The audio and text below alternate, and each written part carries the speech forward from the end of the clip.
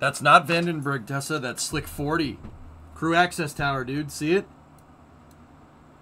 What percentage is the tower at? It needs one more section. One more section up here, and then there's a...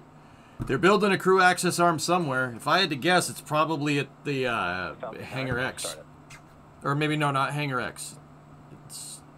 Yeah, it could be Hangar X. Who knows? Man. That's just weird looking. I'm... Go to launch. Launch director says go. I am not used to... That's weird, dude.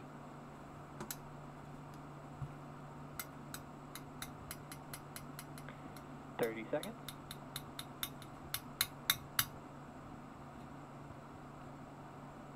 The camera, these cameras are different, dude. I don't remember these shots. I still think that. Tessa, yeah, here we go. Sound suppressor should be activating now. 10, 9, 8, 7. Sound suppressors are on. Green flash. 4, 3, 2. There it is. 1. Ignition. Engines full power. And liftoff of Starlink 619. Go Starlink, go Falcon. 619 is in the air. Dude, look at that. Vehicle pitching downrange. The Liebherr 11,000, you see that? M1D chamber pressures are nominal. Propulsion officer reports nominal 9 engines. Okay. Should be getting a power and telemetry call at T plus 43 seconds.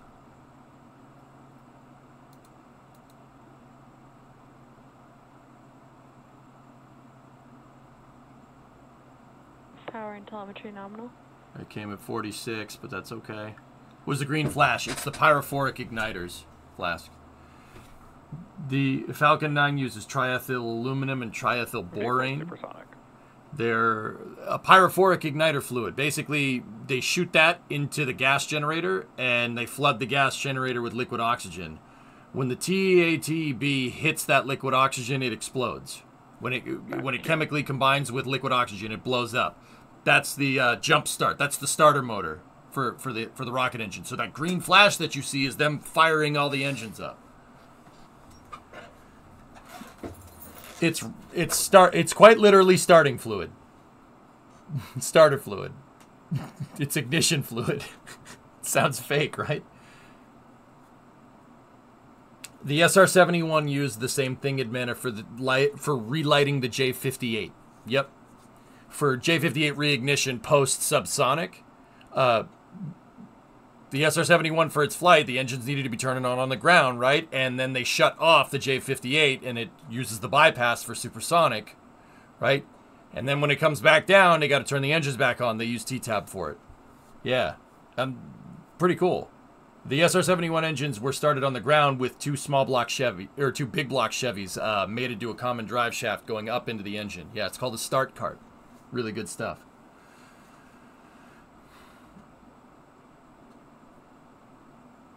Stand by for main engine cutoff here.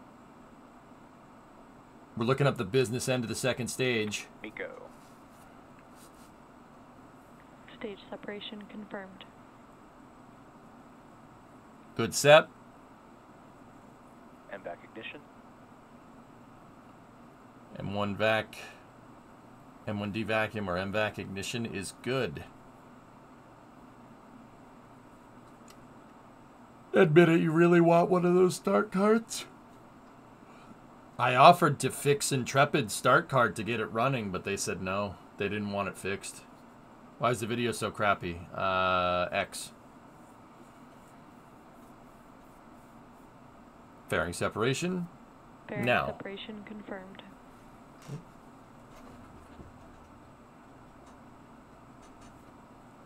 Why night?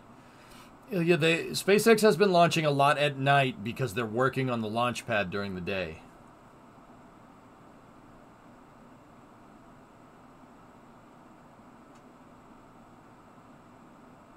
Why did SpaceX stop live streaming to YouTube? Because they wanted more people to show... They want to try to show off X's live streaming capability, which is kind of strange because it's 360p. Yeah. In real life Terminator. Both vehicles are following nominal trajectories. Nice. Fallout 76 is doing an Atlantic City map releasing soon.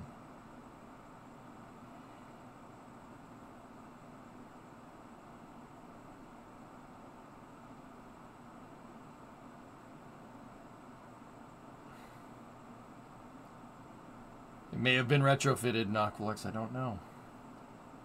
Yep. AOS through Bermuda.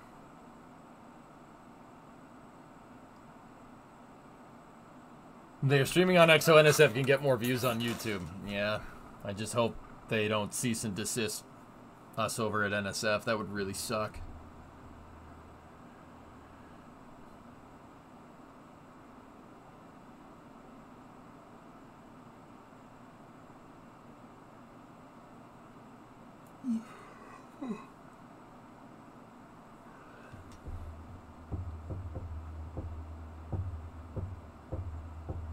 Okay. Coming up on the best part here.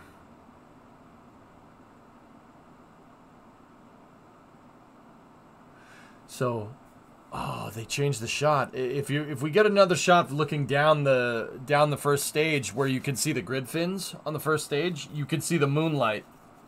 The moonlight is lighting the clouds, which is really cool.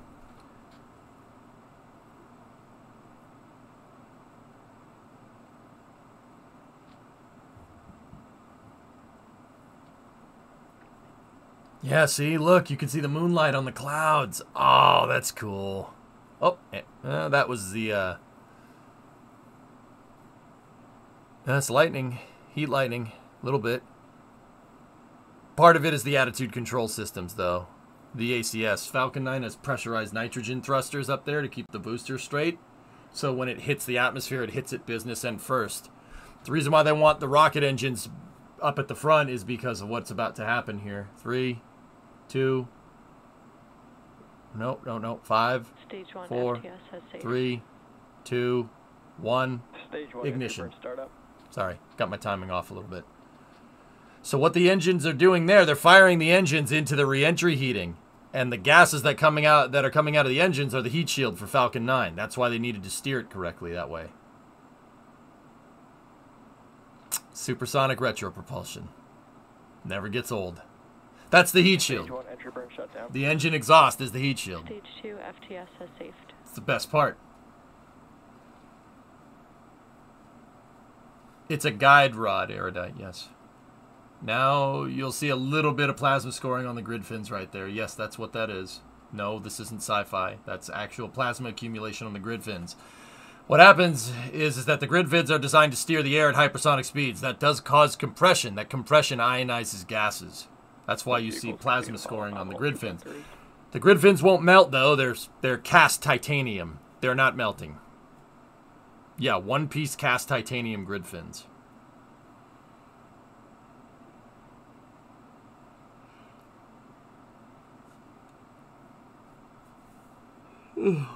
First stage made it through the flamey stuff. This will be the 10th landing for this booster. Stage 1 transonic. That's the drone ship on the left side underneath the grid fin. Stage 1 is below the speed of sound. Stage 2 is on a nominal trajectory.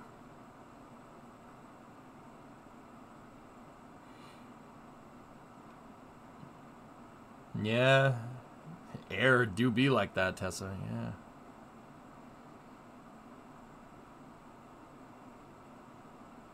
Two miles off the deck. Stage 2 is in terminal guidance. 1 mile Stage off the 1 deck. Okay, she's gonna punch through the clouds here. Drone ship should be coming into... Oh, there we go. Stage 1 landing like deploy. And...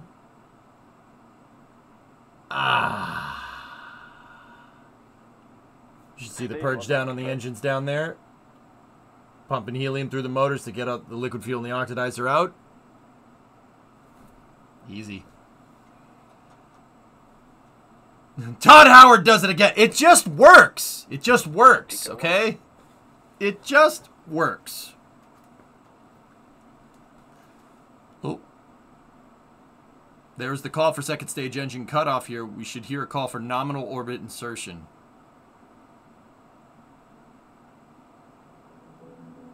Or they'll just end the cast. You know, that works. How rocket orientation at night? Radar, Iliad. Falcon 9 has radar. It's looking for the drone ship. It has a downward facing radar. Or you could just stop. Whatever. With this landing of 1069, nice. .10, it has marked the 46th landing on the drone ship, a shortfall of gravitas. 46, dude. No love for the second stage, I swear. Easy. GG, easy, no worry. Alright, let's finish up Vulture.